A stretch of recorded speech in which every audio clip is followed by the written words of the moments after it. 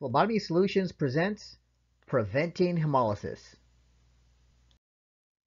What is hemolysis?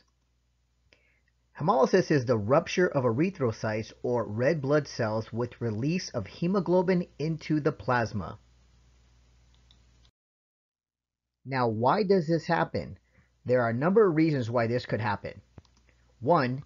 Improper placement of needle. If you insert the needle into the vein improperly, either too far, not far enough, or if its bevel is facing down or at a slight angle instead of facing up, that can cause hemolysis. Prolonged tourniquet application. If you've gone over the 1 minute restrictive mark and you're still drawing tubes after 1 minute with the tourniquet on, that can cause hemolysis.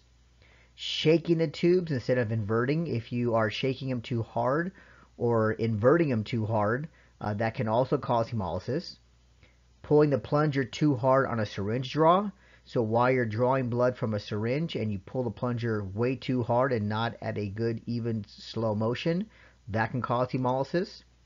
Using the wrong size needle with tube. People would like to use a 23 or 25 gauge needle with the large SST tubes.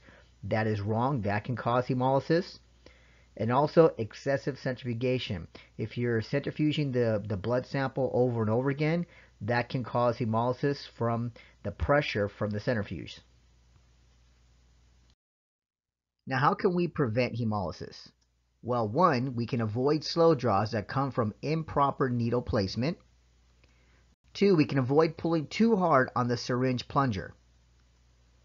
3, we can gently invert tubes, letting the air rotate from top to bottom, causing proper friction for mixing. We can avoid using 25 gauge needles or smaller, and use proper size needle with proper size tubes. Now, there are other factors we can talk about that can also cause hemolysis and prevent hemolysis, but these are some of the top 5 and also the 6 we saw earlier that can cause and also prevent hemolysis. Now, for more information, go to phlebotomysolutions.org.